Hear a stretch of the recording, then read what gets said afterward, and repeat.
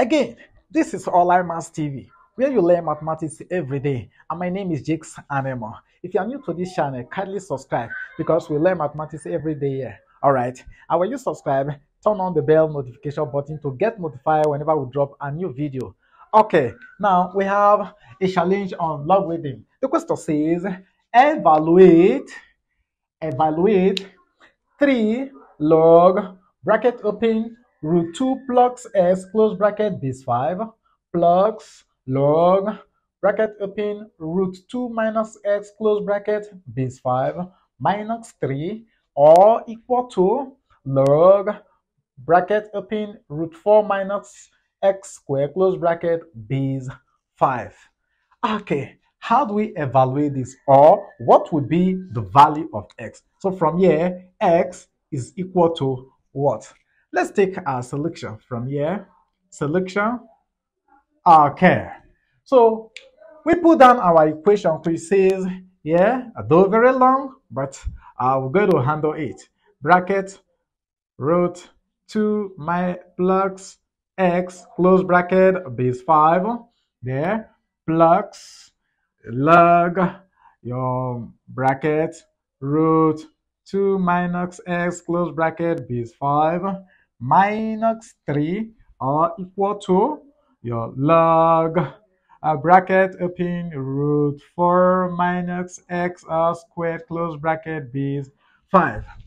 Okay. The number one thing we do here is to introduce log to base 5 to this expression here now, to this 3 here. Okay, so if we do that, we suck up to the same base rule of logarithm, we say that the log of any number base itself is 1. So if we apply that here, so we're going to have here to be 3 times 1. Okay, and 3 times 1 will still give us 3. And so the whole of this will give us here 3 log, here we have here bracket root 2 plus x close bracket base 5 plus log your base 5 into your root 2 minus x close bracket minus 3 log 5 base 5 equal to log bracket root 4 minus x to the power of 2 close bracket base 5. Okay, so we can take this to this side, take this to this power according to the power law of logarithm, which says that if you have your log p to the power of k, they said move this k back. So this is going to give us k log p. Okay. All right, so if we apply this law, we're going to have this to be, we're going to give us log, bracket root 2 plus x all to the power of 3, there base 5 plus log, we have bracket root 2 minus x close bracket base 5, there minus, we're going to have here log 5 to the power of 3 base 5 or equal to log root 4 minus x squared close bracket into base 5. Okay, very simple. All right, so let's go again. We apply the multiplication and division law of logarithm to the whole of this side. Okay, so if we do that, then this will give us here log, I'm using a mini board, so have here base 5.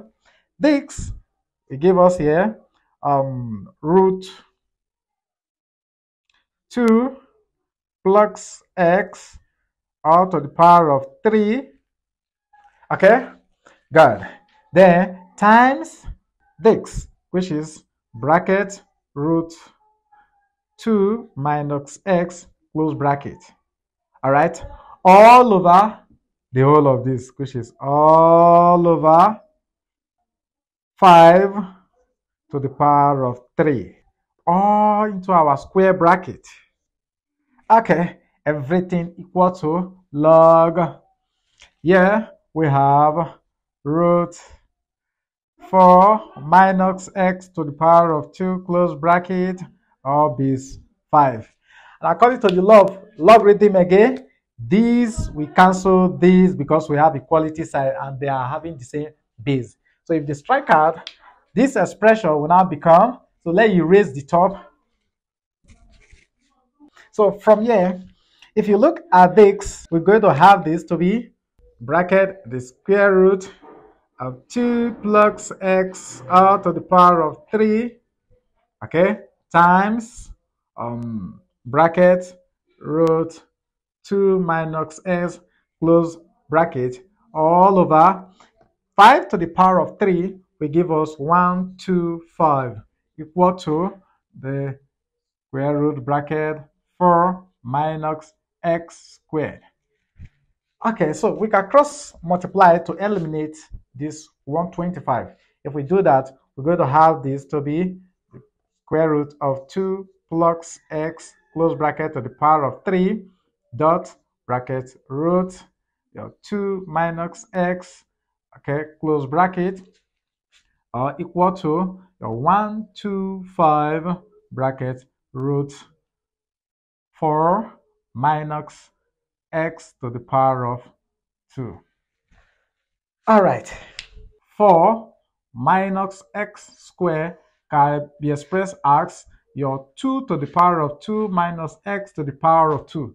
So we can now apply difference of 2 squared to this other side. Okay, so if we do that, this now implies bracket root 2 plus x up to the power of 3 into your root 2 minus x close bracket equal to the 125 or into a square bracket of root 2 minus x close bracket root 2 plus x close bracket.